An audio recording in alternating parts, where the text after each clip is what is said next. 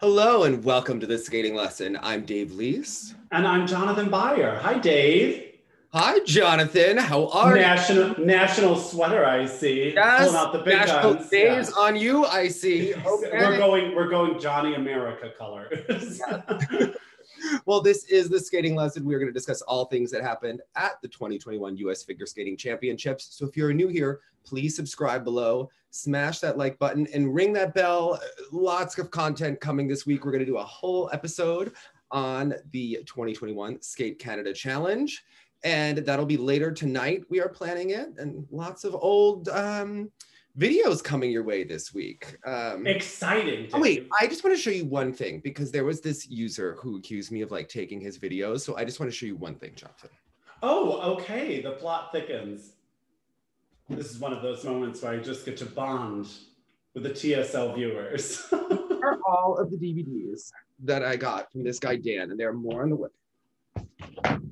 Plus, I have all of the VHS tapes that Judge Margaret gave me, who was the toughest judge in New Jersey, like ever.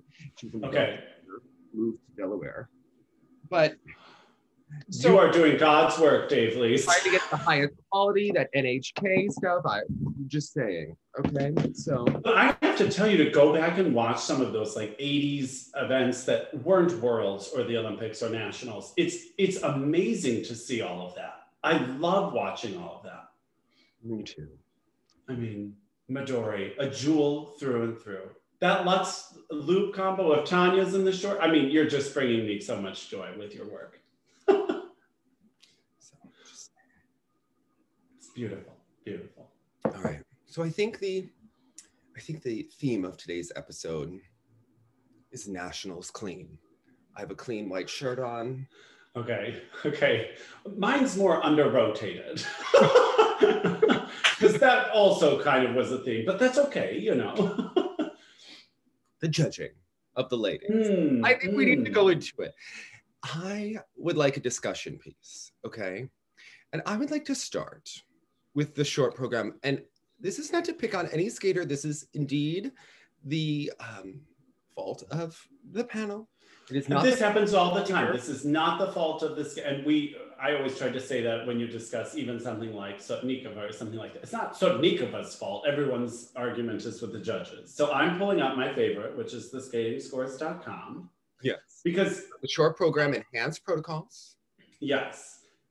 What? And tell me what specifically. Lori Parker was which judge? Which judge was Lori Parker? She is. For the ladies, let me just see here. Lori Parker was judge number. She wasn't. Oh. Yes, she wasn't. She didn't judge ladies. I thought she did. It was Doug Williams, Catherine Specht, Sharon Watson, Alexander Ensman, Gretchen Bonney, Hannah Katz, and Lisa Earle. She judged the men. That's right. Yes. Okay. Lori Parker did judge the pairs. But okay, I would like you to point out one thing for the assistant technical specialist. Can you please read that name, Jonathan? Oh, yes. So wait, let me just bring it back up. Jeffrey De Gregorio. Okay. Familiar name, perhaps? I don't know if you recognize it off the bat, but did you ever read Christine Brennan's first book, Inside? Of course. Of course. Do you remember that there was a coach in Delaware who got in a screaming match with Pat Lipinski at the World Junior Figure Skating Championships before she moved to Richard Calalang? Yes, I do. I didn't remember the name until just now, but I do remember this story. He's known as Jeff D in skating circles. He also taught many jumps to many girls in the mid-1990s. Tara really brought in his peak. And following the great prowess of Tara Lipinski, he also taught triple jumps to Sarah Hughes, Sarah Wheat, and even Jenny Kirk a bit. So I think he worked with Jenny on her double axel. Now, I think it's interesting because as we talk the rotations, his skaters were known for perhaps not having the cleanest technical, rotations, but perhaps it's something he doesn't see, It's the anti-Shin. Yeah. Okay. The anti-Shin. So, okay. Then that explains it, because I have to say, and I did my first See Alive with you, which was very fun, watching the ladies free skate. Those are intense viewers. Yes, they are. They are the diehards. But we kind of love that. Here's the thing. I know that a lot of fans right now, especially with the Russian thing, are so preoccupied about pre-rotation and all this sort of stuff. I have never realized what an epidemic the under-rotating was in the United States until the ladies' event here. Like, of course, there's an occasional someone who struggles with under-rotations or something, but this was almost nonstop. Yes. Yeah, it was alarming, I thought. And then, like you're saying, for it not to necessarily be called out was also interesting, or selectively called out. I thought the judging in the short program in particular had some peculiar moments. Some. Yeah.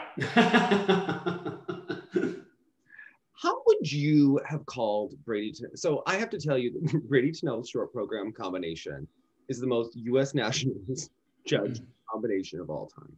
Yeah. That some judges were giving it +4 GOE. John. That was the triple Lutz, in my opinion, with at least an exclamation point. Mm-hmm. I'm going to be nice and say that the Lutz was a Q. It was like on the quarter-ish, right? So it's U.S. Nationals. We're going to give it the Q.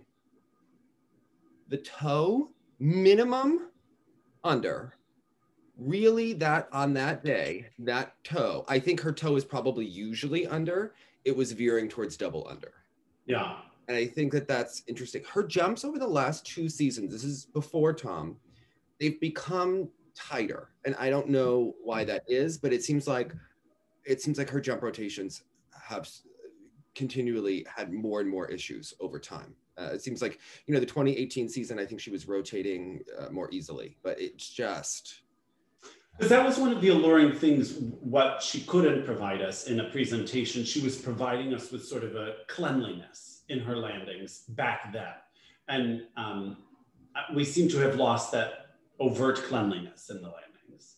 Yeah, the combination being marked, +4 by Judge 6 and 7, that's comical to me. Yeah. I mean, you could go -3 to -4 on that combination, just on the different errors alone from the Lutz Q, the Lutz edge, and with the toe. So that's, this is where, and we had this viewer, of course, he's young and he was NC and he's like, you're being mean. And it's like, I don't view it that way, because I think, yes, you want to promote your skaters at US Nationals, but this is the only chance they may have this year to get feedback, especially if they don't have the World Figure Skating Championships. And if the judges aren't telling you the truth, how are you going to improve for next year when they may call you more accurately, and they may keep you off of, world teams when you have to go to world competition? Well, and we're going to talk about this then as the world team, selections became available for the ladies. I think it's interesting to know who seems to be judged favorably nationally versus internationally. And I think they're different.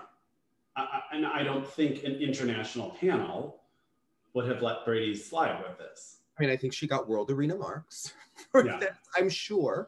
In my imagination, I can't prove this, but I could just see Tom inviting Mitch to watch, or it's a pandemic, so maybe sending him videos on the regular. I'll never forget, like, when we were visiting Tom, he was talking about how closely he talks to Mitch, and I thought, I believe that. I believe that. Yeah, exactly. Tom, of course, who was not here because he was at home in Colorado with COVID. Did he say he had COVID? Yes, he said he had a mild case of COVID. Was in one of the articles. So that was the big debate among skaters, because the way they do the testing is when they first arrive, they have to take a test, and then days later they have to take a test. So his skater, he did not go to the event, right? And then his skater, Paige Rydberg, also, she tested positive when they took the first test here. So maybe her symptoms didn't, even develop, yet. And then she had to miss nationals. And I think you have to stay quarantined at a separate hotel for an extended period of time. So that's rough. Not only do you have to miss your nationals, I mean, it's for safety. Obviously, I understand why it happens. And I think it's good that they're doing this. But I'm thinking for her, how tough that you have to then miss your nationals, feel like the party is going on, like next talk about FOMO. Yeah. There, and then be there for so long. I can, like, the only thing I can compare it to is that we went when I was junior with choir and band, went to Disney World, and I came down with like a really bad ear infection that became something else, and I had like a 102 to 103 when I was there, and the entire band had one girl had pneumonia on the airplane, and it was each person, it was like, it went through the band and choir, but I was in my hotel room the whole time with nothing to watch besides that like infomercial about the Disney Channel. Showing you all the things you're not doing. Yeah, exactly. Horrible. So I feel for Paige Rydberg because I have had that kind of experience. Yeah, exactly. That's tough. That's tough. But I mean, more props to Bradie, who does seem to just be her own tunnel-visioned one-woman operation. People were like, are Bradie and Vincent going to be, because they all train together. I mean, could imagine if one person comes down with it could go to everyone. So right. And they were concerned they didn't have it. But I have to say that, anyone that wasn't here because of COVID, I don't think that they lost their spot nationally. I think that this event, yes, it was a nationals and it was a real event and it was perhaps more real even than we thought, but it did have a feeling of not quite the same US Nationals. In the judging, I felt that they had a judges meeting where they thought, let's score them all through the roof for TV, to encourage the kids or for whatever reason, but across the board, the scores that are usually inflated at US Nationals were just ridiculous. I mean, and McMahon was coming to our house with a check. I mean, it was exactly a giant cardboard one. And here's the thing, like even the skaters themselves, were giving you the indicator that they knew it was ridiculous as their knee-jerk reaction.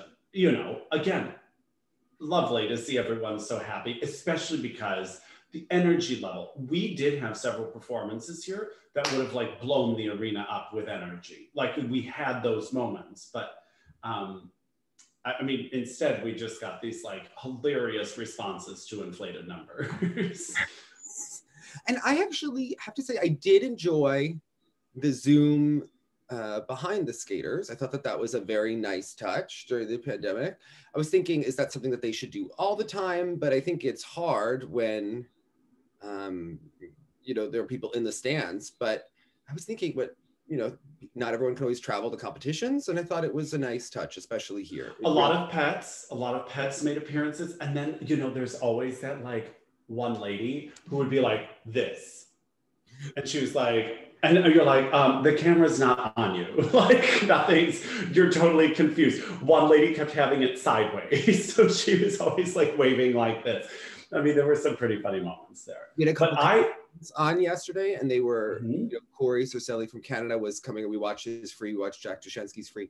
And Corey was saying that for Jason's, he wrote his sign backwards, thinking that it would be mirrored on TV. It wasn't, so he just looked like an idiot. Amazing. Okay, that's funny. That's really funny. Yeah. So anyway, I thought the one thing about most shocking costume, I think it's a toss-up between Bradie, Tennell, and Madison Hubbell. I have to tell you. Yeah, and similarly themed in a strange way, but. I'll never forget the first time Bradie wore this style costume at Skate America. This adult skater goes, like, sparkles down the crack of my ass. That's what I want to wear. And then now. Well, I think it backfired. I think the goal was to be modern and edgy and sexy. However, I'm afraid in the execution of the idea, it actually read as matronly, trying to be sexy. Does that make sense? Like, I think we said it on Steel Live. Like, I felt like it reminded me of like that glamour shots in the mall with like a middle-aged woman wearing a leather coat and a chain, trying to show you she's sexy and current. And it was a backfire for me. I think it's because of the hair. I think if you're going to do, I don't think you can do like a ballet. Well, it wasn't a real ballet bun. Lorda Brown was telling me some tips for the dance world, because I have an interview with her coming out and chatting. She said in the dance world, they take from the chin. Now I have a big chin that protrudes, but it goes from the chin to your ear line, and then that's how they know where your bun should go, in the back. Oh, interesting. Okay. There's a little tip and trick. And I thought, her butt is not in the Lorna Brown way. And it's very severe. And the hair is, so her hair is like Nancy Kerrigan pulled taut, but then the costume is edgy. It's a mismatch, right? You need that like Vanessa James flowing hair. And here come all the comments. Why do you care? Why do you care? Why do you care? It's a performance. It's a performance. I think she's trying to send a message with it. I think I understand the intention she's going for is the way she would like to be perceived. And I understand why she may want to do that. She just has to do it a different way. And why do you care about packaging? I think the biggest lesson in packaging here was the rhythm dance between Chock and Bates and Hubbell and Donohue. And we'll get to that. But I think they both had one minor error. Chock and Bates is more visible, but it comes down to a couple of things, but I think packaging for that rhythm dance. And totally. It can elevate or not. No, Alysa Liu, compared to the year she's had, looked great, right? I have to tell you, Dave, coming into this, and of course we saw sort of one of the tougher watches for me here was Star Andrews. I think we don't need to go too much into it, but obviously that was a sort of a painful watch in both programs. And that's almost what I was expecting from Alysa, was that kind of really tough go. All things considered in relation to themselves, I thought Alysa packaged herself very well. I thought she looked beautiful and sophisticated and looks like a totally different person in many ways, how much she has grown up since the fall even. And I have to say, I was pleasantly surprised for her, especially how well that short program went. I don't like either of her programs in terms of the performance or the music, and I'm just consistent on that. It's not my cup of tea. I do think that one thing that someone like Jeremy can add to her is that he is someone who feels music and he selected his own music. And he obviously wasn't a part of this creation process. Because he's now developing a relationship with Alysa, I could imagine Jeremy choreographing for her, which I would like to see. And Jeremy working with her, sitting down, spending the time like Christy and Carol Yamaguchi sitting with Christy Ness, working on those music selections. And what do you hear? And spending the time, because I saw a girl that like something sad or intense is happening in music and she has a plastered smile on her face, which she was taught to do, which she is trying to do to perform, but it's not matching the music and it's a disconnect. And people did point that out repeatedly when they talked about her performance over the weekend and the disconnect. I think that her edges are getting better. I did see an improvement, which I did not see earlier in the season.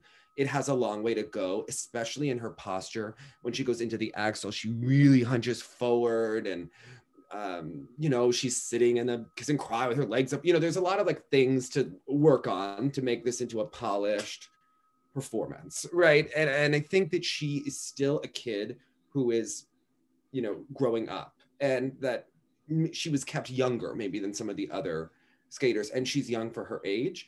And I think now they have to, and I mean kept younger like by her coaches and how they packaged her. Yeah. I think now they really have to work on the stuff that wasn't there before. And it's that hard catch up as they're also working on the jumps. There were a lot of under rotations in her, especially her free skate. I thought so many of the jumps were under rotated, not called, but that's something that they're going to have to keep working on. It's just one of those things, I'm not saying that she's making the Olympics. I'm not saying that it's impossible, but they have a lot of work to do for next year. But I think that I at least saw for the first time glimpses that they're doing work with her. And this is the thing, it happens in opera all the time. Someone comes back, I have a new technique, a new coach, a new whatever, it's totally changed. And you hear them and you're like, I don't know, sounds the same to me. And we see that in skating all the time. Publicity talking about these transformations. And then when you see the actual skating, you think, this looks the same. This was an actual step in the right direction and actually made me think she might make the Olympic team. She does have a run-in. I think it's possible. Right? Yeah, where I didn't think it was possible in the I don't know if it's probable, but I think that it's possible, right? I think it depends on how much work they put in. Look, she's incredibly naturally talented. Yes, the technique has a lot of work to do and they're fighting the way that she taught herself to rotate. I think that it's possible. But again, it's going to be a lot of work. It's going to be really smart music choices, really effective. This kind of schlock that she did is not going to pass muster to make the Olympics, because every other lady in the competition is going to be really pushing for that as well. So, and I think that we will see her performances. I have to say, I even still watching Gracie Gold, I thought, I hate this music choice, The War on My Mind. And I thought, okay, next year Gracie needs something that doesn't have to deal with we're at war, nothing to deal with what used to be. Lift up the mood. Yeah. I would like Gracie to choose her own music and write an essay on why she wants to do each piece of music, because I do not see any connection to her in the performance. But I was watching her, I was like, she's still the most talented lady in the event. Oh, no one has the inherent spring that she just has. Even just the way, the stroking around the ice, I was like, she is the most talented in this entire competition. So, yes, it's true. I think for Gracie, look, the flip has never been her jump. To do the flip at the end of the program,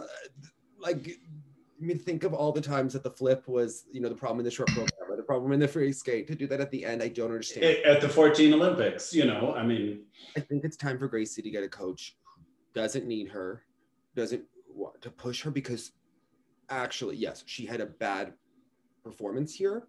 But the one thing that I was impressed is it was the first time that she looked mad, as though she felt she really could do it. There was a defeated quality to her when she got off the ice. In the short program, it looked like she knew that she could do it for the first time, right? That this was annoying to her because she knew she could do it.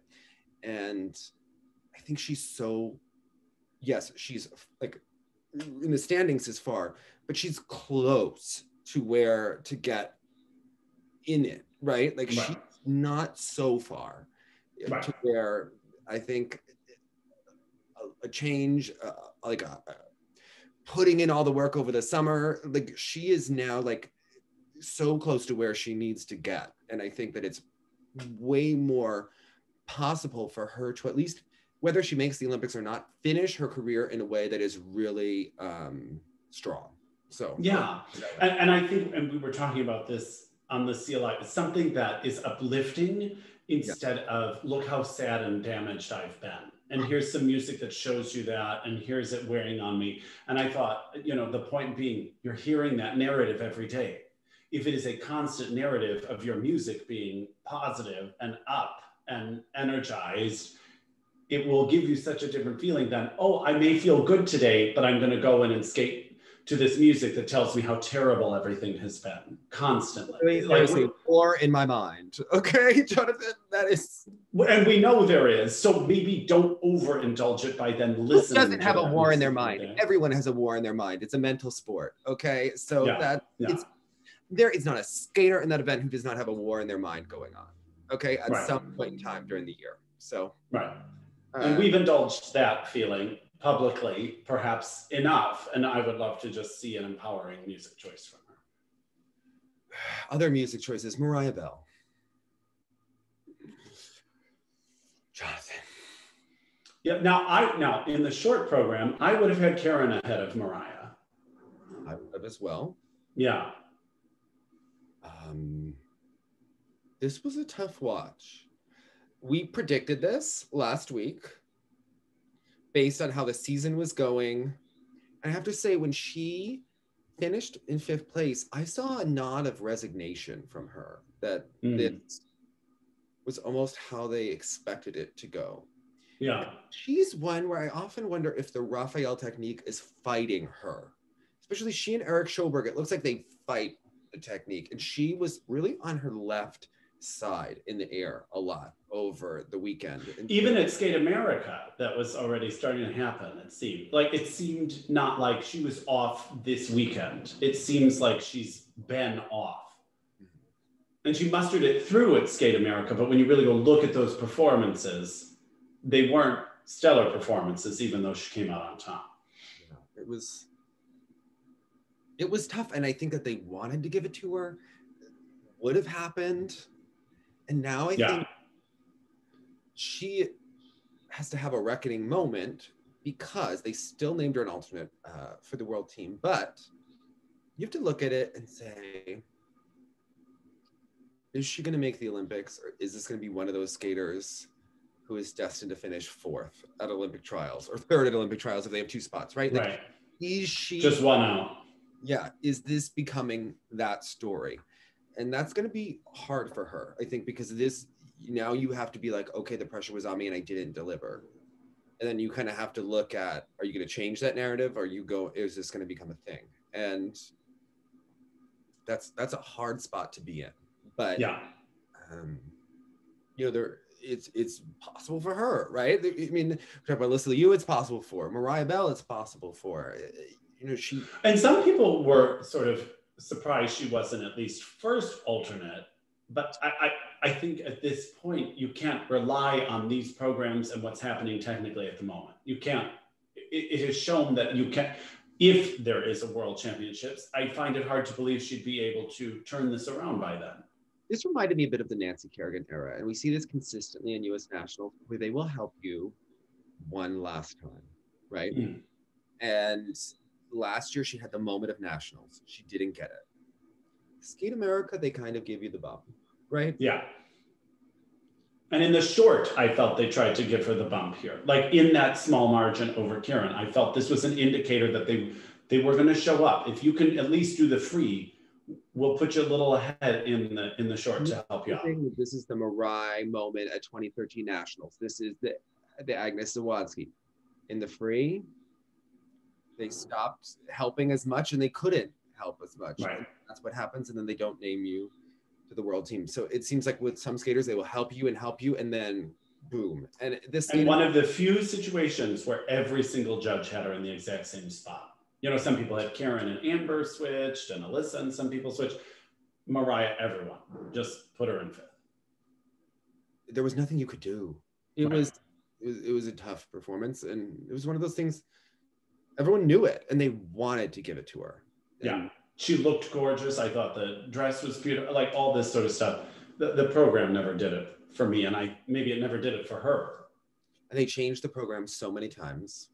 And that's the Hubbell and Donohue thing. I mean, how many times have they changed some of those free dances that right. Not this season, but the 2 seasons prior. So if it takes that much constant picking at, I think it's time to just try something else. Yeah. So. But I thought Amber Glenn. We called it. It is her time. What I really liked about Amber was that unlike the other ladies in the event, she rotated her jumps in the air and you could see it. And then lands with plenty of time to spare. Yeah, in that rotation. So while I think that she has a budget choreographer who is self-promoting and also cutting down his skaters, and that you need to leave that because he is not your friend. He is climbing for himself and not as good as he thinks he is. I think he does have talent. I think he needs to work his way up as a choreographer to ever think that he could cut down his own skater in the kiss and cry. That is a giant red flag. And it is the second time we have seen it on social media, Amber. You are a better vessel than he is a choreographer. Beautiful. Yeah. And there is way more. I have to be honest, Dave. I don't know what you're talking about. What did he say? Oh my God. He was like, yes, good job, Amber, but there was stuff missing in your choreographic and step sequences. Yes. Second time this season. Yeah, well, we knew about it the first. Yeah, well, I knew Misha had done it to someone earlier. I mean, that just reeks of insecurity, doesn't it? But that's a come up of all come ups. Yeah. You get rid of him for that. Yeah. Also, Amber, the judges are telling you to leave the Cains. They're telling you. And politically, that is very clear. At least they are not in favor. They might not be telling you explicitly, but that message. And This situation is only going to get worse because you are now in the same situation as their daughter, trying to make the Olympic team. And yes, they might be selling you in a meeting right now at an airport saying, yes, we can push to make the Olympics together.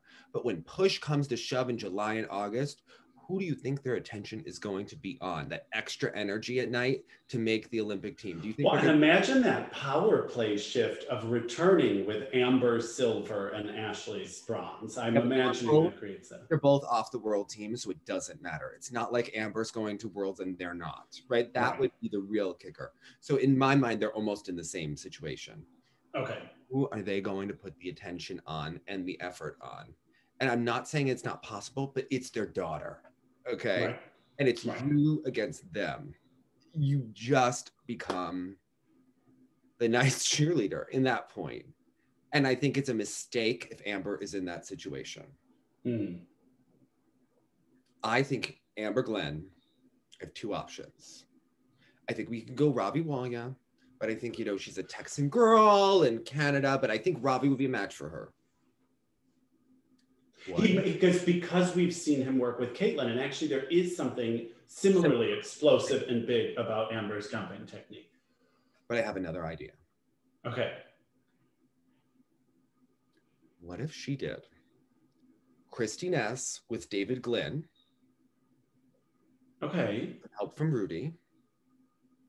Who we love. And mental coach, Paulina Edmonds. Excuse me. I have never met anyone more convinced of their own power in my life than Paulina. Who also kind of did it as an outsider, and in her own way, Amber is the outsider among this group. Yeah. I believe that Christy Ness, who I've heard was like the OG at Terry in terms of discipline in the rink, in terms of the run-throughs. I think she will have that triple axel like butter. Like, and look, Christy didn't have the natural ability that Amber does for the axel and the natural. It is so close. Christy Ness has discipline, Jonathan. She has just force. She has power. She has. Interesting. I never would have thought of that. I always thought like Jenny should have gone there. Yes. Yes. Christy Ness. Amber Glenn. Interesting. Some David Glynn and Amber Glenn. Oh my God, like Phil Hirsch could write an article about their names. Like in some alphabet, it's the same letter or something. Right? Amazing. Hilarious. I feel it. Yeah. Be like some Karen Kwan action with Amber Glenn for choreography, like a Karen and Rudy. It was interesting because like, first of all, long hair Karen Kwan moment where you could be like,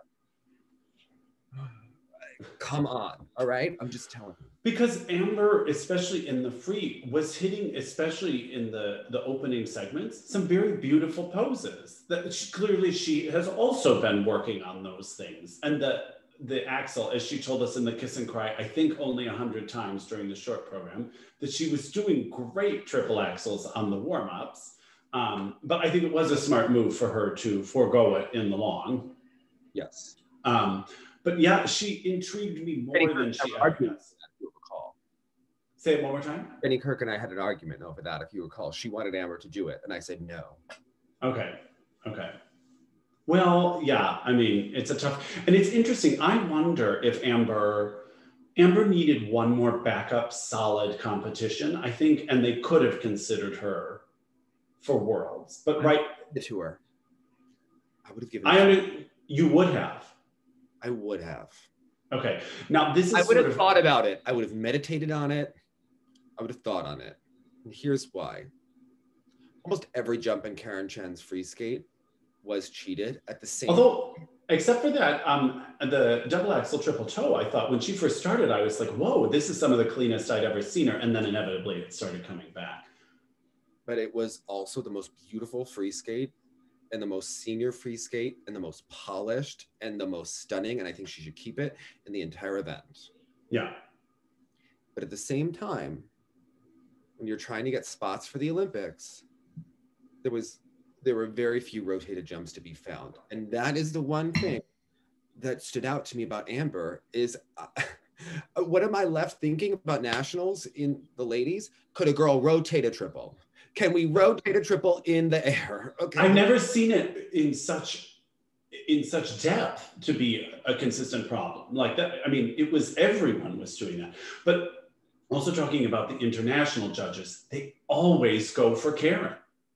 They really do like her. Like, I remember even Karen herself was surprised at NHK when she saw, I think in the short, they really pumped her up. I think so. It would have been a more understandable situation had they had 4 continents, right? And if you send both Amber and Karen to 4 continents, they get that experience, they get that opportunity. Without it, it does, because this would be so easy. If you had Junior Worlds, you'd send Lindsay Thorngren. You'd send Karen Chen, right? Easy peasy, right?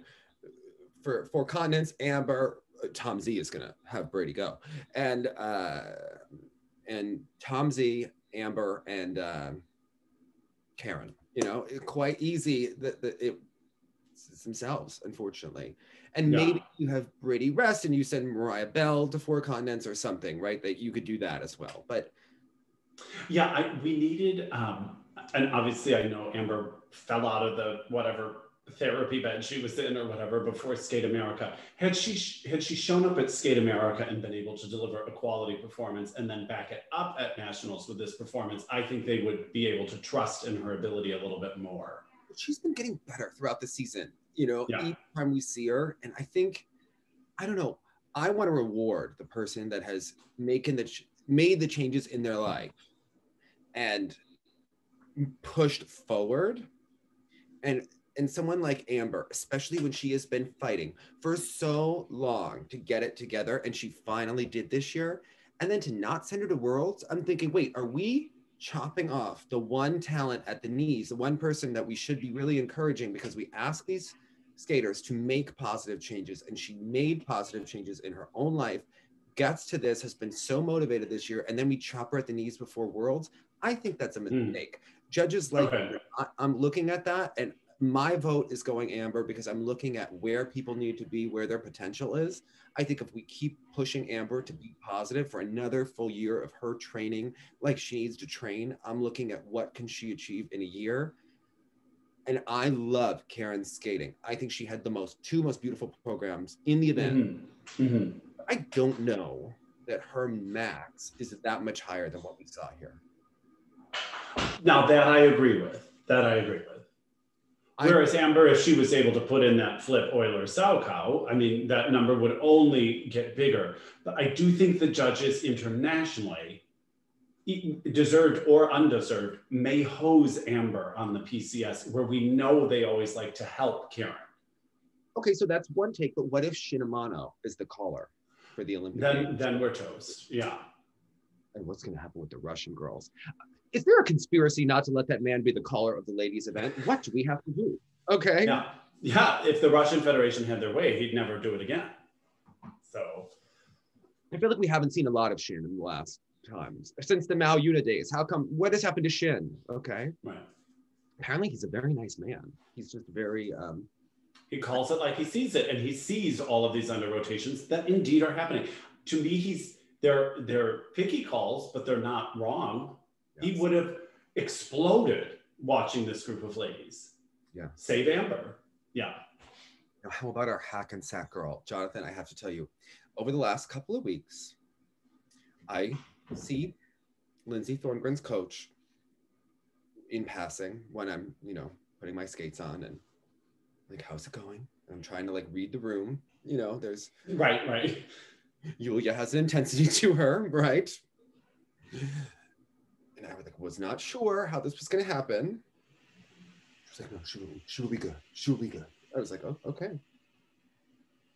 When Lindsay missed, I think in Lindsay's mind, they probably thought she'd be 7th, right? Here, like they were probably hoping for higher, but realistically in your heart being like, oh, I'll probably be 7th, right? So I think getting to that final group was exciting and nervy, right? Yes.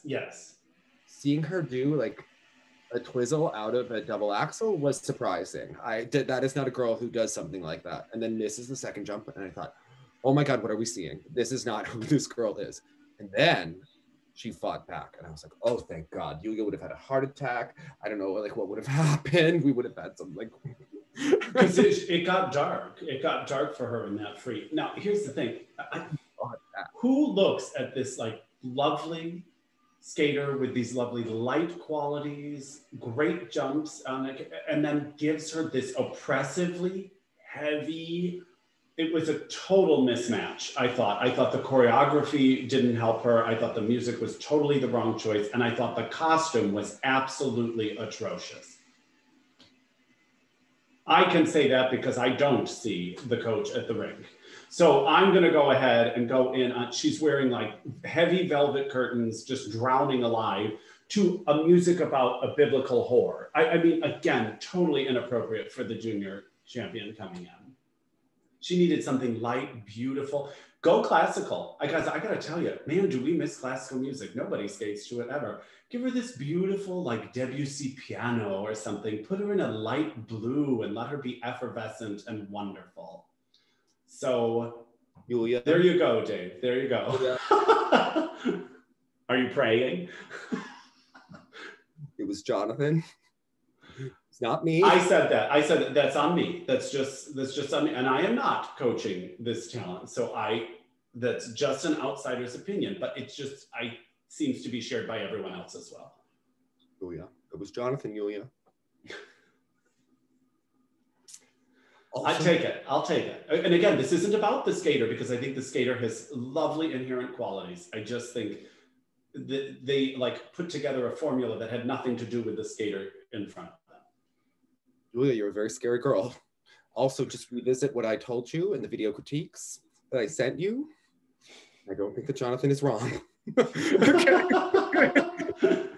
It's just you know, it's like when we've seen other, like Christina Gao, who back in the day I thought had like these lovely light qualities, and they would put these like outrageously heavy music selections on top of her that wouldn't match. But I think my soul is re-entering my body, Jonathan. I think it's re-entering. Okay. Just like it re-entered hers halfway through the free skate. Yes. Okay. Hold an edge. No, bye. I think that we are not. Yes. I think that Lindsay should pick something young, with the young voice. Yeah. Otherwise, we're at the risk of making this girl the next Bradie Tennell. And I think there is personality in there. I just think she's a strong personality of a coach, and we need to let it out. Okay. Yeah, I don't want to see a coach's personality or choreographer's personality. I want to see the skaters. Okay. Now we have to say one thing about the Mitchell Johansson Method girls. They love to run programs there. My God, do we need to get a skating skills teacher in the building? Okay. We say or a therapist. A therapist could also bring down those shoulders and the tension, I feel. I think it's both. Okay. The skating skills, these are clearly people who train, who work hard. They are prepared. However, they look like they are skating on stilts. Yeah. And it is so glaring with the ladies they had here.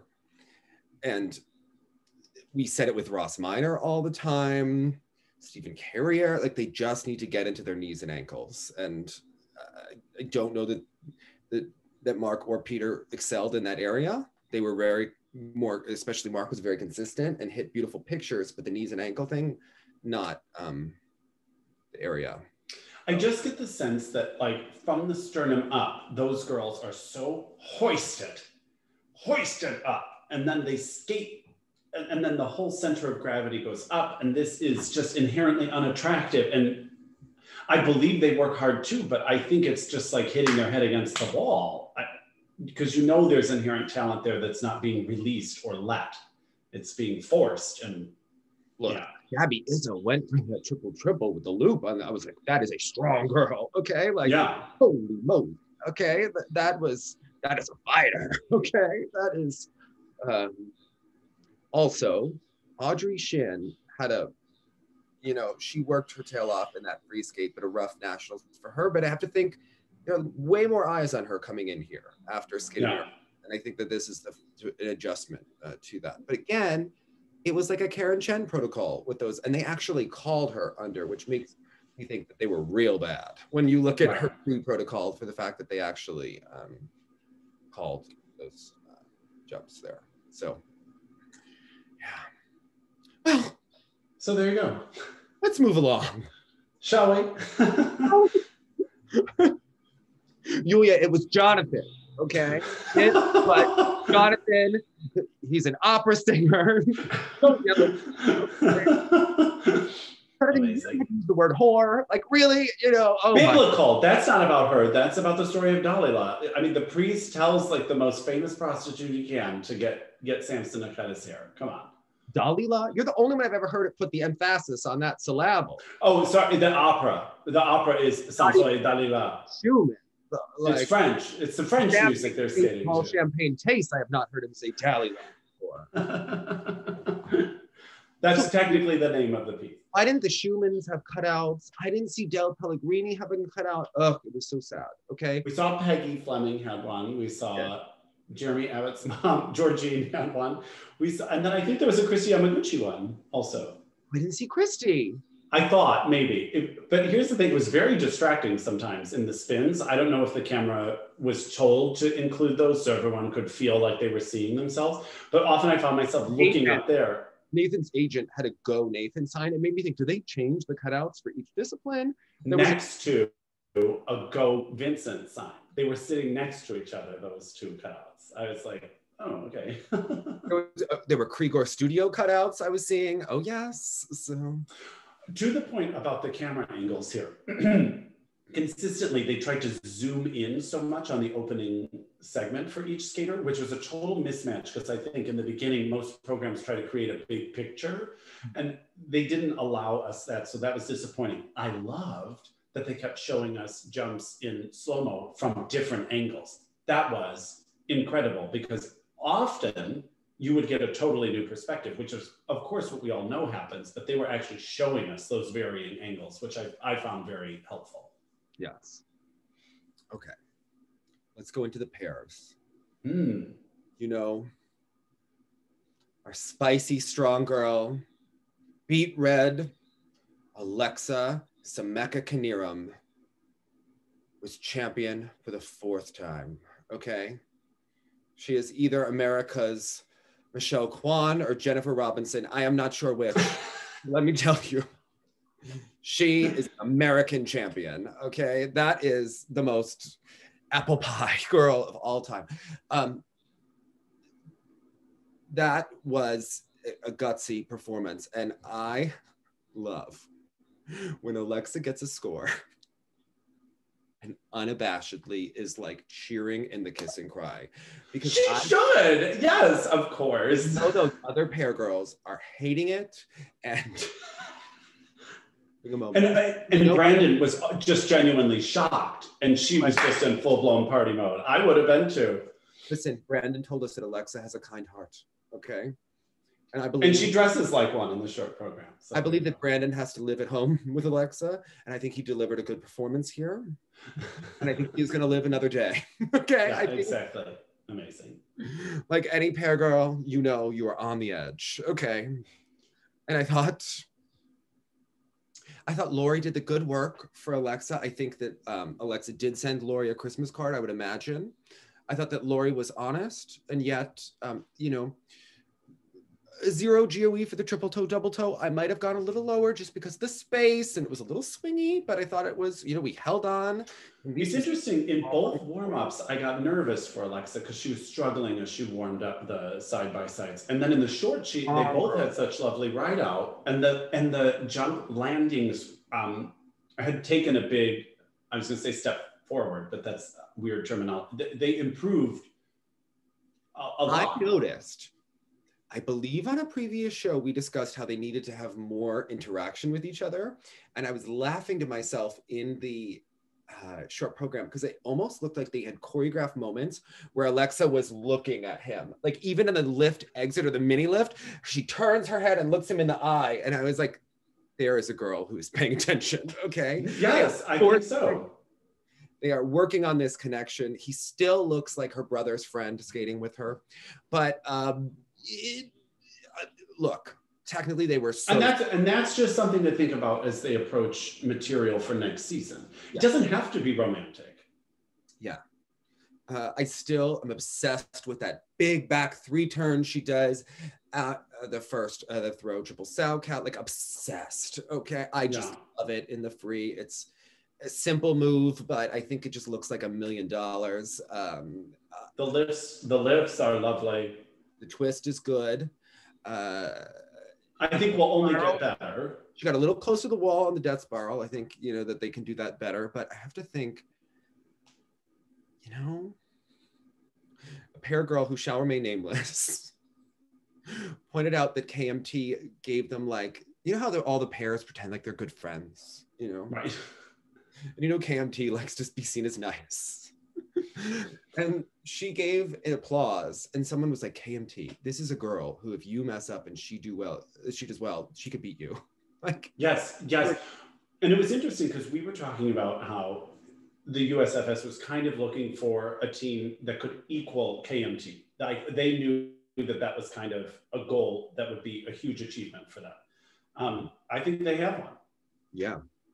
Yeah, that has inherently more exciting moments, even if the overall base is still, you know, coming up. I think there's an intangible energy and excitement about certain parts of Alexa and Brandon's skating that I would far prefer over KMT. I think that they did the opposite of what I wanted for the short program, and I will note it. Okay. Lex, you can yell at me if you want, but I feel the second half of the program should be the original Linkin Park instead of whatever that, I don't know if that was stuff that Hugo wrote or music there, but I think it could go big. And I think that, look, you're not going to have the romantic chemistry of you and Chris, but you could have exciting edge to you. I know Brandon doesn't look like an edgy boy, but you can be edgy and he can be a penis. But he has strength. Yeah. Okay. I don't know what to do. Maybe put guy liner on Brandon. I don't know. No. Kidding. But I mean, I don't know what we do about Brandon. He looks like, I don't know, the paper boy.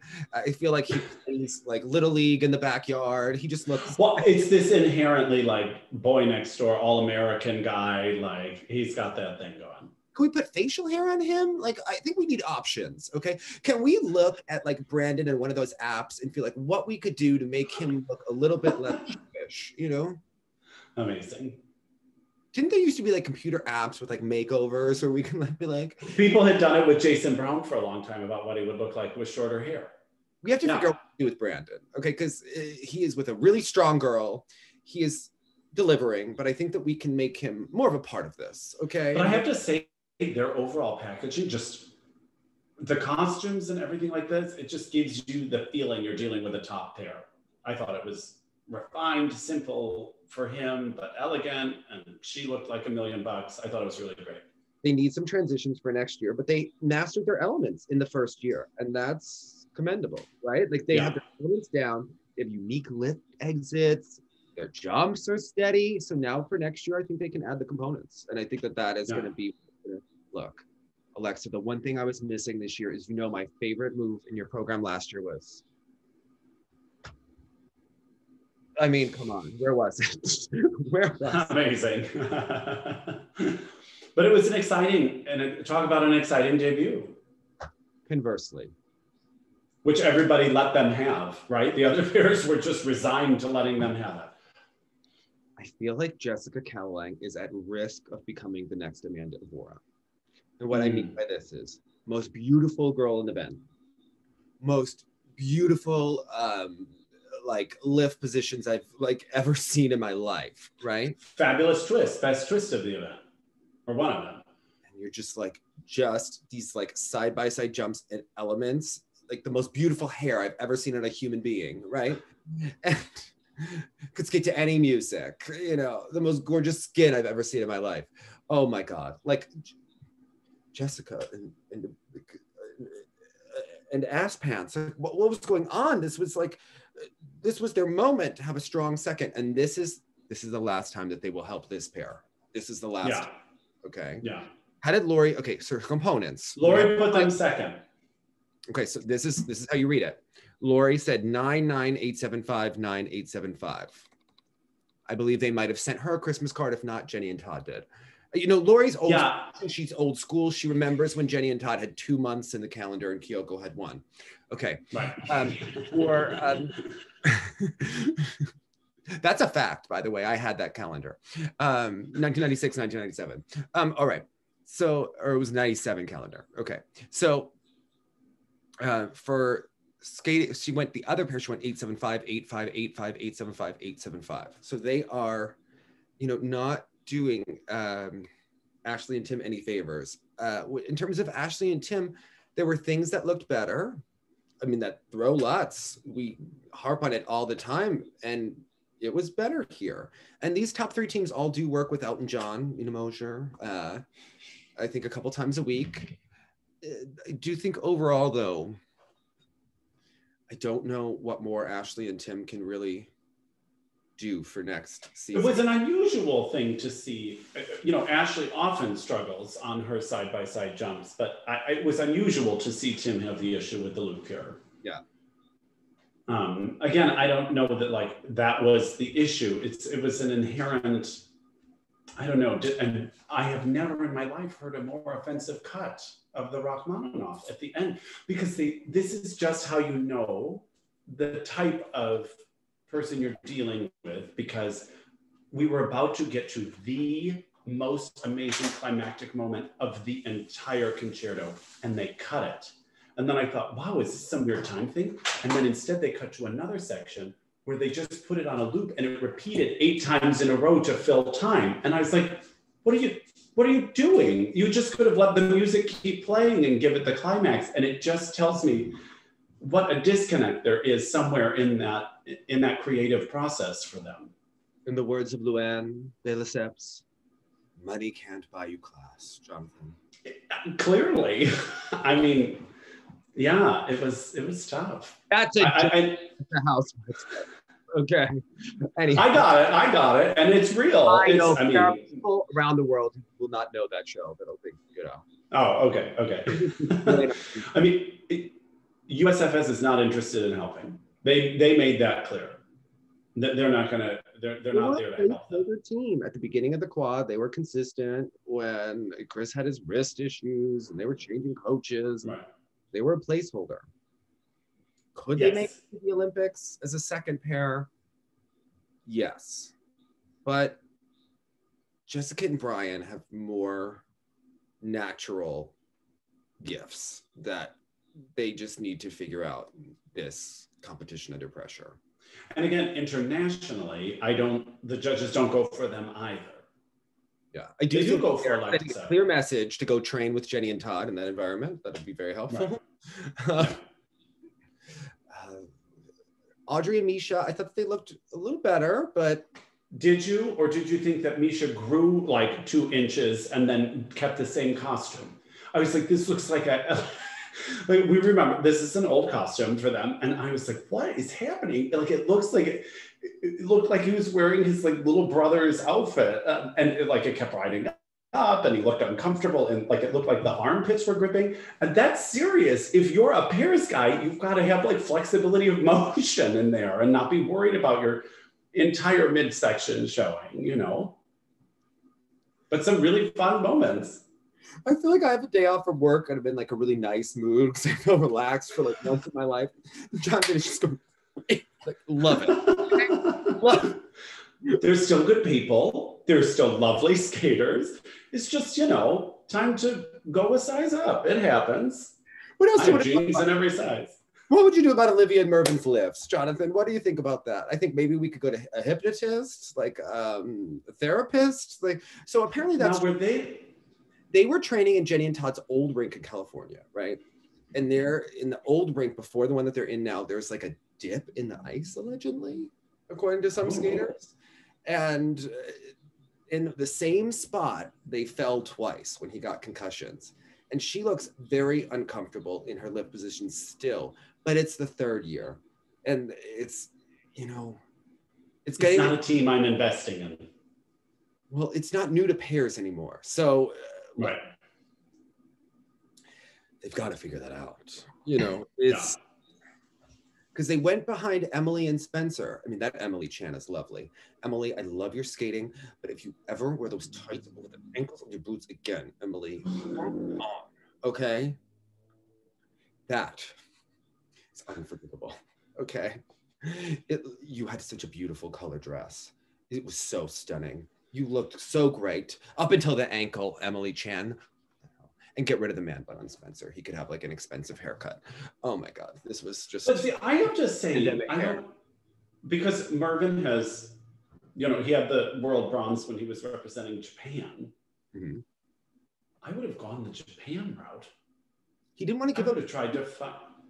I know, but I would have tried to go and find a Japanese partner and make sure I went to the Olympics that way. All right. Well, would have been my personal take. You know what? Mervyn is a stubborn, complicated person, as we have learned. Okay? But an intelligent guy. And perhaps in a world where intelligence is not valued, okay? It's true. It's true. It might have been a hindrance to him, okay? He might have thought too critically about the citizenship issue, okay? And yeah, think about the Japanese money he could. You know what? If he marries Olivia, that family has multiple homes, okay? So you can either get the money from the ice or, you know. We all make choices. He's living a good life, okay? Okay, good for him. Dating a partner. He lives like in the North Jersey area, you know, into the New York, New Jersey area. You know, he's winning, okay? He's got a good haircut for the event, like, the Serafini seem very nice. Everyone always likes them. No one talks shit on them, which is a miracle in skating. So I think he's doing okay. He doesn't look like he hates his partner. It might be less exciting for the viewer that when, you know, you never knew if we were going to watch like an explosive domestic with him and Marissa, but you know, right. It's nice and boring. It's good boring, right? Yeah, fair enough. Okay. Well, let's move on to the ice dance event, because really this event was about two teams, a dress that looked like it had blood on the center of it, and Michael looking like a male gigolo. Okay, this was quite the mess. I mean, what an event. All right, let it out, John. Where to begin? Okay, first oh my God, our favorite technical specialist, our favorite, Queen Judy Bloomberg. Okay. I'm telling you, and I know I say it every time, everyone go back to 84 and watch that Scheherazade. Oh my, when she just falls down, like his body, it's just sensational. We love Klimova and Ponomarenko, but Judy was robbed. And you know, she was. I enjoy that she takes that bitterness into every international call that she does, as she should. Okay, it is. Yes, because she was a genius. That was an incredible program. And I like that she and her partner seem to get along. Not at all, right? If you watch, the good friend of Sandra Bezic. I think he designs interiors of homes. He came up with their beautiful programs, the whole artist through and through. Yeah, exactly. He needs to go to dinner with Michael Seabird. He lives in like Westchester. Okay, with a pandemic. Yeah. Okay, we'll invite, you know, people. All right. Yeah, we love that. We love that. He's fancy, right? He's good. So first, before we get into the Chock and Bates Hubbell Donohue discussion, I have to say I was very pleased by that. Yes, she looked like, there's an opera called Lucia di Lammermoor, and she comes out and she's murdered her husband at the wedding, and so she always carries this like dagger, and her wedding dress is just covered in blood. And I was like, oh, are they doing a Lucia program? Because that is in fact what the dress looked like. But I have to say, I really liked it. For a while, I thought even their position as third was in danger. From Ponomarenko.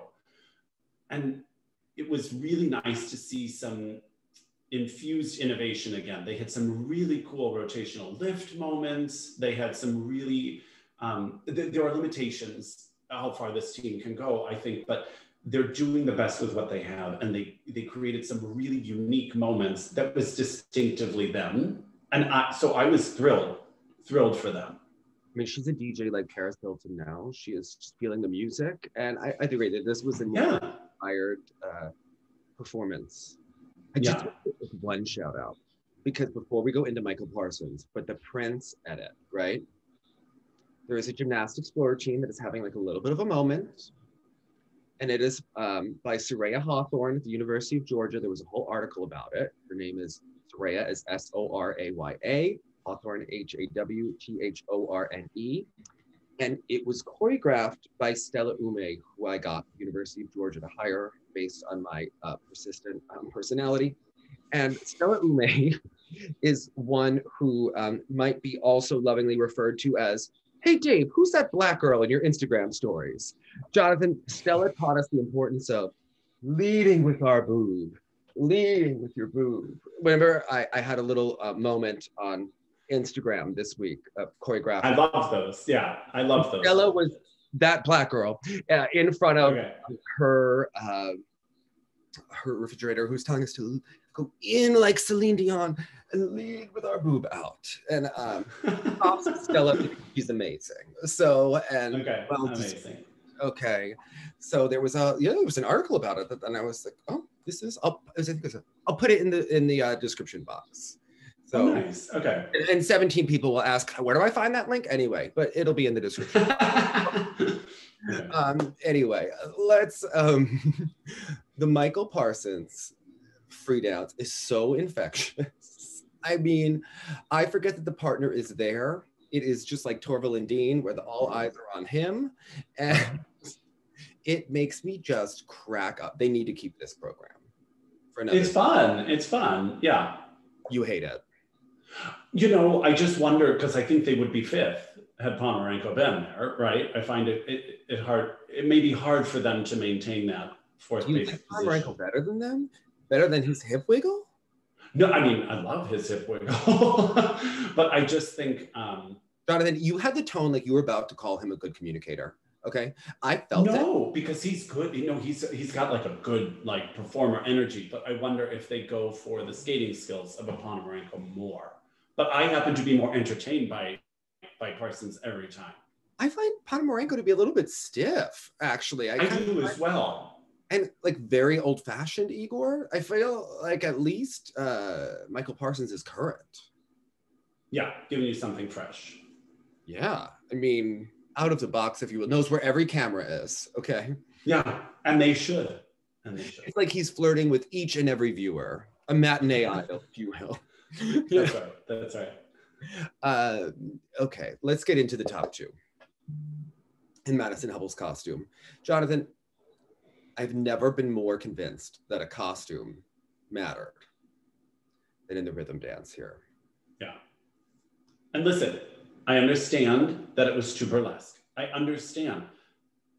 But that's not even burlesque. I don't understand. Like, I know Jenny was a little bit confused by Zach's outfit, but Zach's outfit made sense to me. That goes with like that like sexy dancing bartender vibe of a burlesque moment.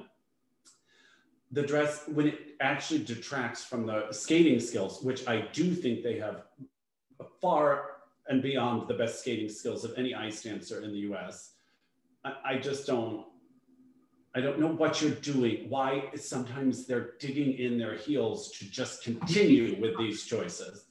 Jenny had an interesting point that she thinks that Hubbell is owning her power because people are always criticizing her for being more muscular or for having these outfits. And that's why I love her, is because like she's posing so on Instagram like this, or in a public restroom, or whatever other modeling shots we have. And then every costume they wear is like, look at me. And they are not using Matthew Caron, which is suggested by their coaching staff. And they choose to go this direction. And I have to say that it's the kind of thing where I was in a meeting when the rhythm dance was going on, and I could just see the notifications popping up with photos of that costume being sent, and not in a good, not in a positive way. And they do have 10 times of this natural skating skills of the second team. But I have to say, the speed, the ice coverage, but Chock and Bates have stronger partnering skills in hold for me. And yes, maybe it is also a trick to have him do more of the leading. I do think that Chock skating, her glide has inherently gotten better since going to Montreal in their skating skill technique, which is more of the French British technique. I think it does work for them more, certainly than Spielbahn's technique ever did, especially for her. And I think that they are in hold more, and they're with their chemistry. And I think Tanith made so many astute comments. She's so great. She was saying how we haven't seen them in a year. So even though they're doing the same material, it doesn't feel like we've watched it for 2 years and we're not sick of it because it still feels fresh and they have a new costume and a new look. And I was like, yes, and it does look polished. And they were performing the shit out of it, especially that rhythm dance. But I kind of felt that this was going to be Hubbell and Donohue's year. I said it I think I said it at the beginning of the season. I said it when we saw their free dance and we didn't see Chock and Bates, knowing that they were out of competition for, out of training for a while. And then seeing before the event, I said it again, I'm not shocked that the event wound up this way. It does feel like the right result, because I think for Hubbell and Donohue to work this hard, they had a good free dance this year. Not my favorite, but it was a solid. No, but greatly improved, that allowed you to reward them justly for their huge, powerful, amazing skating. And I just love their twizzles with the leg out. Like their twizzles have such a kind of impact compared to some of the others, especially obviously when errors are made. And I didn't mind her, instead I minded his costume in the free dance, which was so ill-colored and bagging in a strange area. I will say they went safe as all hell in the free dance, but for Madison Hubbell, maybe safe is not a bad thing. Jonathan, okay? Yeah, safe allows you to reward them. Yeah. Think about it. To me, she will always be that girl that skated with her brother in the original dance and had the booty shorts that were like, oh my God, like they are siblings and you're watching them. Right. 2010 national, or no, that wasn't, it was 2009. Was the 9 or 08? It must have been 08. 08. Who knows? Who remembers? It was the country western one where Madison and Kiefer did, I think it was the one when 2008, the year that Tanith and Ben did the Pattinaggio. I think that is that the year that Hubbell did, like, and she had the booty shorts on, skating with her brother, and everyone was like, oh my God, look away, right? Yeah. And here we are in 2021 talking about a rhythm dance with the same issue. You know, but the skating is sensational. Yes. The rotational lift, amazing. Like, I love these moments. And unfortunately, even though Tanith is absolutely right, we have not seen the snake charmer program over and over again, but the novelty of it was lost. No way. Mm-mm. For me, it was. It wasn't as. You know what? You're cranky as all hell. You weren't excited by Amber Glenn. We have like. I'm sorry. Seeing that girl in her matching Matthew Caron mask. That was sensational. Yeah. The muse of Marie-France Loubray and Matthew Caron. She comes out with the hair that Deanna was trying to copy. And just the look and her being like, I would have given her a second national title with it. It was that good. It just played out the way it was going to play out this year with the little mistakes. And I don't know, it felt like just destiny. All right. I want to see what they come up with next year. They've had a whole other year. Well, see, that's the other thing. If they were, and I totally understand why they repeated, totally understand it. But of course, now that did have, you almost wish they had just waited on the whole thing and done that for the Olympic program. No, you wait that they come up with something even better, because they had to claw their way back. I hope they do. It's a big ask to top this for them. Oh my God. I also have to say the most literal choreography moment was when the lyric said stumble and fall, and that one boy from Michigan literally stumbled and fell during when the knee slide moment. Dear God, that was a cringe. Okay. Yeah. It's like sign language choreography. Yeah. It is the kind of thing that when BuzzFeed and the other people are going to make fun of skating during the Olympics next season and have some cheeky fun, that clip should be in there. Yeah. That was embarrassing. Okay. Yeah. I don't know what choreographer thought that that was a great idea, but they need their head examined.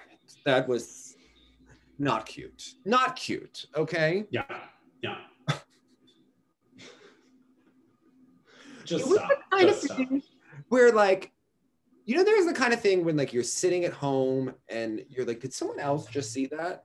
That felt like you're Yeah, sitting, yeah. I do the fake pan to the studio audience. I'm like, like you're sitting at home and maybe you've had a couple and you're like,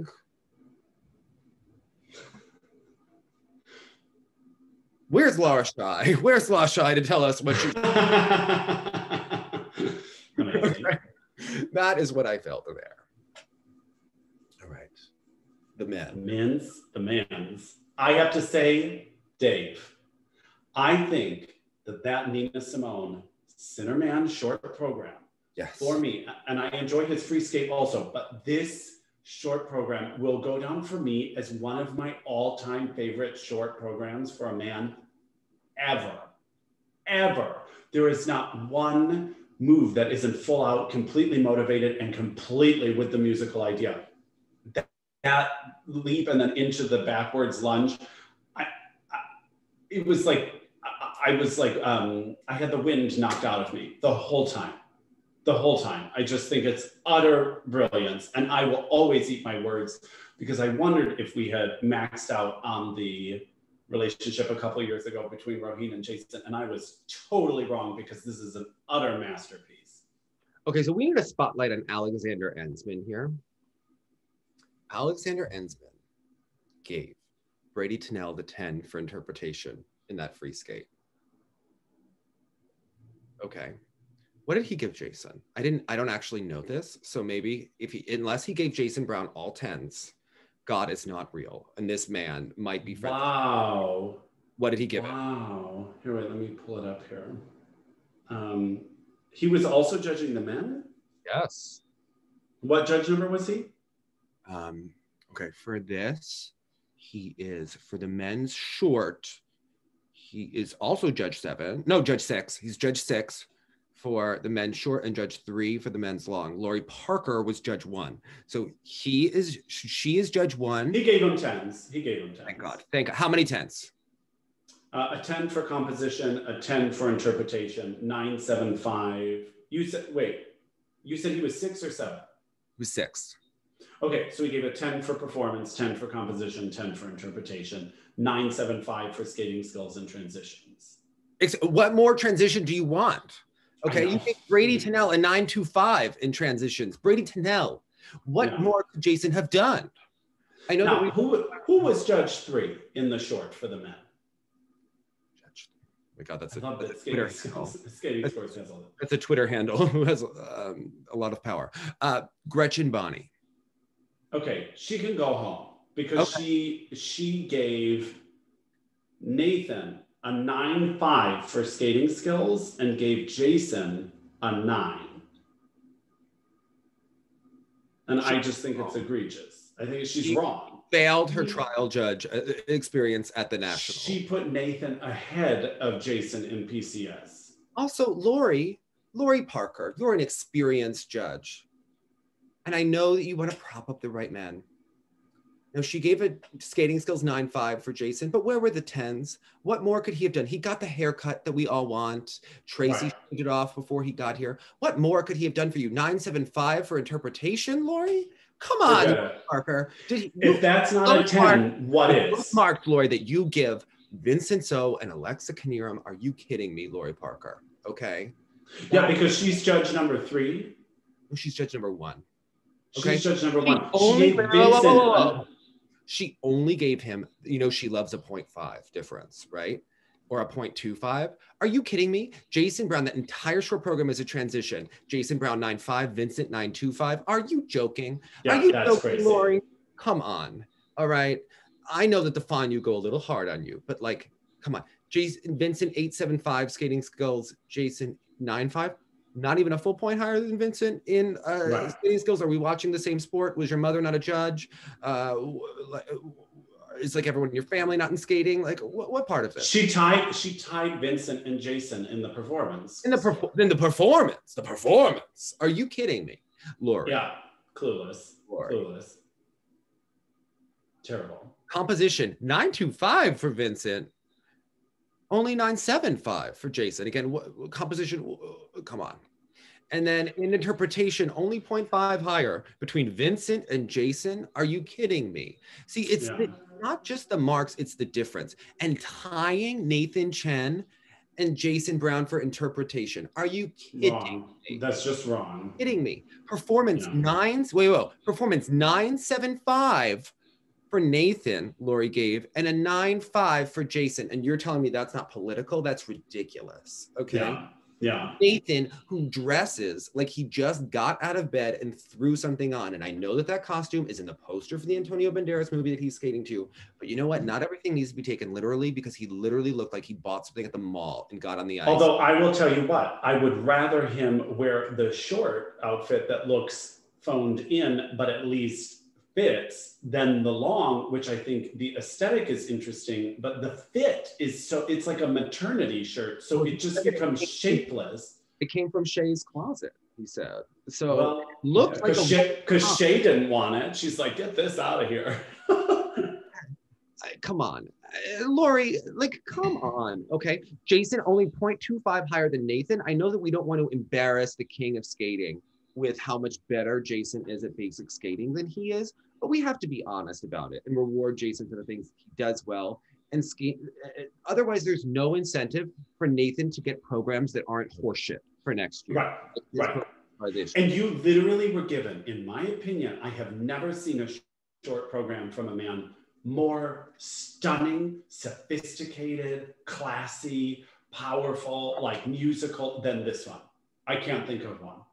I'm sorry, but Nathan Chen needs to get his ass back to either Marie France or Lori Nickel for the what is that, free skate? It's all this, and it's just, and then with the point is, when the shirt is so haphazard in the midsection, it just leads to like this overall like kind of messy, sloppy, disheveled thing.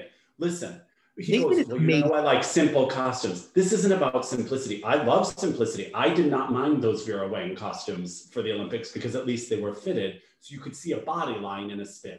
You could see what the body was moving like in the choreographic sequence for the step work, like or the footwork. This is just like, I'm sorry, but if I'm a judge and and I'm watching the free programs from the nationals of Yuzu, Kolyada, Shoma Uno, and Nathan, he's my fourth favorite. Agreed. Because of the effort he put in to that choreographic performance. Yeah. It was. And again, Shoma is more simplistic. Listen, Nathan, no one is telling you that you have to wear sequins. Like, it did look funny when he came on after the Elvis program, which was just like glittered up. And you're like, okay, yeah, you're right. That's absurd. But just give us something fitted, just so we see the body line. Otherwise, there's a reason ballet dancers don't wear trash bags, because we want to see the line. Jonathan, you are on something today. You are on point. It's early. It's when we do the nighttime ones that I'm always recent ballerinas trash bags. I'm like, okay, all right. The man has spoken. Okay. Amazing. And it was interesting. I think there was it was either the NBC Olympics article or a Phil Harsh article when they were saying, you know, Nathan just is such a perfectionist. Did you know he didn't even like his landings? And I was like, well, not if he wants to win the Olympics. He can't like those landings. That's really where the difference is going to be made here, I think. So now in the free, he did have the mistake. I mean, look, I think he's saving his body this year. He's working on stuff. It just feels like a placeholder. Just oh my God. But it comes down to the music. I'm going to say it. Same with Vincent, like Alysa. I don't think that this has suddenly become a skater's skater, but in the short program in particular, I really appreciated the efforts and the movements in the right direction Vincent has made. Again, I'm very aware of the difference still between him and other skaters, but I think he's doing everything in his power he can to make it better. The short program, I suddenly saw a skater I have not seen in him before. Great jumps, I thought great content, and I thought a pleasant program where literally sometimes in the past it was hard to watch. And so this has come a long way. The free skate less so. Program. The pants of the free entirely the wrong color. Like, I mean, no, it was so strange. It looked like he took two different costumes and put them together. It's pandemic nationals, you know. Everybody's doing the best they can. Yeah. I'll have to say, Todd Eldridge's boy, Yaroslav Paniot. I didn't know how to say this last name because I don't know what ethnic background it is, but what a jumper. The former student of Slava Zagrunic and Valentin Nikolaev, who's Galina's old assistant, and he was, you know, the jump coach, and taught this man his technique, and holy crap, is that good? Okay. Oof, the quad flip. I mean, again, clean as you like.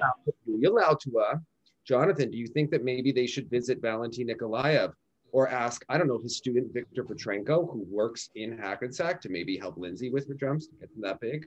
That beautiful. Just saying. I'm saying he's there.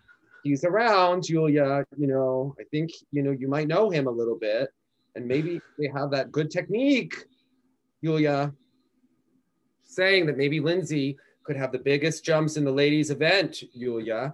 If maybe you asked her to jump like Victor, maybe it would be beautiful and big, and she could get a much better double axel when that was Victor's best jump, and Lindsay pauses into her double axel like Caroline Zhang. Just my opinion. Okay. Yeah, duly noted. Yaroslav. So I'm sorry for my ignorance on this, and I should have looked it up beforehand. Where the hell did he come from? I don't know, but I don't think he's a citizen yet. And I think that this is the one saving grace that Jason Brown has. Otherwise, they would have put Jason Brown in the pewter. He would have been. Yeah. Well, especially because of Jason's popped axle situation. I was like, he's actually really in danger here. There's only so much BCS can do. But I loved watching this talent. I mean, you know that music slaughter on 5th Avenue, 10th Avenue, whatever it is. And look, not my movie, not my jam. I don't like the music. It's not but I really liked the program when we saw it in practice, right? And I still liked the program here. I think it's interesting. It has a lot of cool moments. I don't think it was shot as well with the camera work as it can look in person. But obviously the pop jumps were, you know, and the mistake on the quad was distracting from the performance with Jason. I think, though, that for him, not having a competition before he came in here was a mistake. We talked about it before he came in, and I think to go for the quad, he missed it in the warm-up. He went for it, and it was under and a fall, and then missed the axle. You know, it's just one of those things where he has got to have a quad next season. I don't know who will have it, but it feels like we're having a repeat of 2018. Even though and again, it puts so much pressure on all the other jumps if you're not going to have it, and then to have popped the axle. I mean, that was a pretty scary moment for what could happen. Is President Kamala Harris like a skating fan? Can she get, you know, Yaroslav citizenship, like in some respect? Because he's someone that I'm also interested in. Like, what can we do to get this man to the Olympic Games? Yeah, and it was the only one because your eye first drew to him because he's wearing this yellow coat among everyone else's team jackets. Also, so you knew he was new on the scene. Todd Eldridge looks so good and like thin. Didn't he look handsome and so professional in the suit and all this sort of stuff? They only showed a couple people. Jeremy Abbott needed the haircut, I think, before nationals, the long hair. I know Jeremy's an artiste, but it looked a little pandemic-y. Okay. I think he needed to look more like Todd Eldridge here. I mean, Todd Eldridge looked like $1 million. He looked great. His skater did great. Like the whole deal. There was a cleanliness to the skate, even though it was, you know, an Elvis program, whatever. But a lot of nice things. They really buried him a bit on PCS, and if anyone can help you, I would think it's Todd, you know, can help keep improving those spins, but it's very promising. How old is he? Do you know? Let's look it up. I don't know. Let's look him up because, and I was watching on NBC or Skatingscores.com. This is what Yes. you need to add to the skaters. I know you're a numbers person, the birth date and bio. Can you like import it from Wikipedia somehow? I think it's missing on your website because we want to know, who is that? Can he go to? That is what is missing. Okay, so he did compete at nationals last year, 9th in the short, 10th in the free. But I mean, what we saw here was... No, but he went to the Olympics before for Ukraine. So he finished 30th. Oh, okay. He last competed in Ukraine in November 2018. It's going to take him forever to get citizenship. Well, start on it now. So... Because some really magnificent moments in those jumps. I mean, I think it's going to take him a year and a day to get citizenship. I mean, he's like 2 years into this. I mean, could he marry someone? I don't think that would even get him there any quicker. So it's a tough road. So I think Jason has a strong period of time ahead of him. So yeah. But like this, Todd's skater seems like the one who could upset Vincent even at some point if they start to hone those skills. But and some tough watches in the men, unfortunately, also with I'm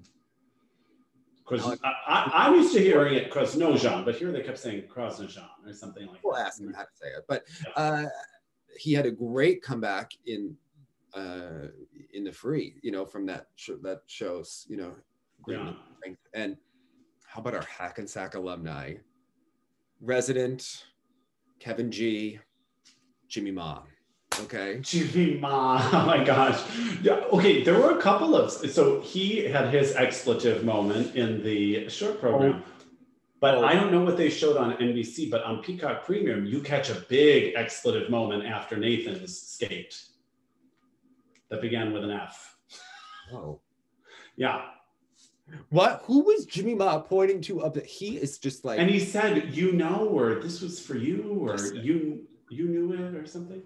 This boy, we need to get him to like a different coach who can just like discipline him. I think maybe he's the one we send to Ravi, or do we send him to Christy Ness too? Because maybe Christy Ness could scare the bejesus into him, because this is a boy who is like so talented. And could you imagine? And has a performer thing in addition to it. It's not traditional, but he has that like X factor that he stole everyone's moment at that 2018 short program. Could you imagine Hoda watching a montage of Jimmy Ma's moments? He would be so famous. They would have him like Mystery Science Theater 3000, like watching stuff and just reacting. Okay. Oh, the absolute personality that we would be rooting for. Great quad toe to start. And then that is who you need to send to the Olympics for personality reasons alone. Right. You just don't know what he's going to say. He's just... Fun music always. That works. It always works. This year, I mean, he is just, God bless his heart. Yeah. The hottest of messes. Okay, just falling on a hitch kick. Like it was. I know, my goodness. Well, like Bradie at the end of her program, she fell on there too. Second quad. Needed that second quad, and then. Yeah. Jimmy, you are so close. You are so close, Jimmy. This is. Because I would rather invest in someone like Jimmy than at this point a Camden. Oh, Camden, I'm done. I'm done. Yeah, I think you have to told him to fix those spins, to do everything. I mean, he has one more year to get it together, but he has a career of not making these improvements. Yeah. That whole article about how they're all friends in Colorado, I was like, well, we see what happens. They all look. Yeah. Stop being friends and practice or something. I don't know. That was. How about Jason looking like handsome? He was more Michael Weiss, 98 Nagano short, or Stars on Ice 1995 Rolling Stones finale. I mean, that was the vibe we were going for. And I thought the short program, I mean, obviously I can't say enough amazing things. The costume was sensational. I didn't mind the free skate one. I liked the simplicity of it. And again, it's about the fit that allows me to enjoy the beautiful lines and pictures he's creating. Yeah. But the ending to Jason Brown's short program, iconic. iconic. Okay. I couldn't even breathe until he was finished. It was just sensational. She gave him breathing room in the months. Okay. Apparently, Lori thought she was going to see a better men's show program. I don't know. Like, what? Yeah. Well, you know, Jason's only a little better than Vincent, I guess, in the skating skills. Lori, see you, your handiwork. Look. Yeah. Our political animal on the panel. Yeah. But I think. And I'm glad to hear that Jason will keep that short. I need to see it. Jonathan, I think Jason needs a really lyrical classical piece for next year and just a special. Law wants him to go, I don't know, Law wants Roheen. I want him to go David and Sandra for next year for the free. I think he needs an Olympic Sandra moment, okay? It's time, Tracy. You have wine nights with Sandra Besic. Why haven't we called Sandra look, David and Sandra are perfect together. And I think that this who's the other one I love so much that I'm just not remembering his name right now, that does Satoko's programs. And we interviewed him. He's, come on. Satoko, who does she always use as a choreographer? Tom Dixon? Tom Dixon. Has he ever done something with Tom Dixon? No, but he's like often sweeted. He's sometimes too conceptual, okay? Jason's so lyrical and he gets so heavy on the concept sometimes. Like, okay. I don't think it's the right thing for Jason. Okay, that makes sense. I think he needs a more balance of masculine and feminine energy, like Sandra and David or Roheen, you know, like more of no, I don't know. Sometimes it's something that's kind of already within the wheelhouse. I don't know. I don't think it's time to like turn it upside down. Yeah.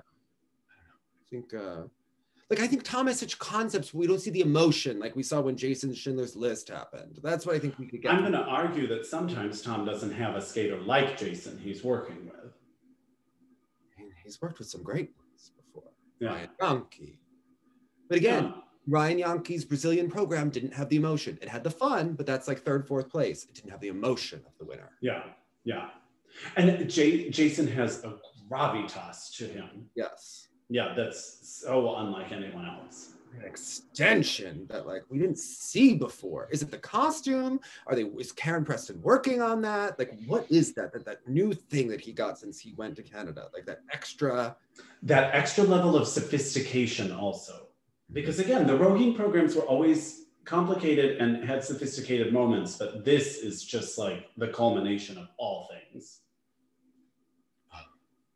What was your moment of this Nationals? Because that was mine. Our program. Okay. Yeah. Apparently, I heard that someone that we know called Tracy, and her initial reaction was, "It's such a shame there wasn't an audience to see Jason's short program."